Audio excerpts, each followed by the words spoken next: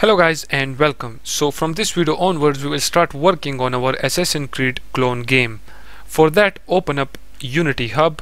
As you can see, this is my Unity Hub version, which is 3.3.0, and if we click on this installs right here, you can see the Unity version. This is the Unity latest version, as you can see. So now if we click on projects right here, we will click on this new project and then select this all templates, and right here we will select this 3D core, and then right here we will change the project name to Assassin's Creed clone.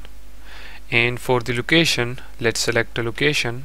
So inside my C drive I will go inside the users, then widths, and if you scroll down right here in the Unity projects R folder, I will select that, and then we are ready to click on this create project button.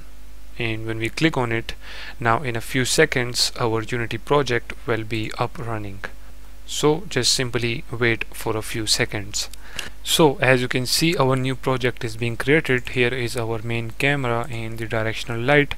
This is just the sample scene, and here as you can see inside the scenes folder. So once you created your new project, after this we will add our environment. So in the next video we will add environment to our game.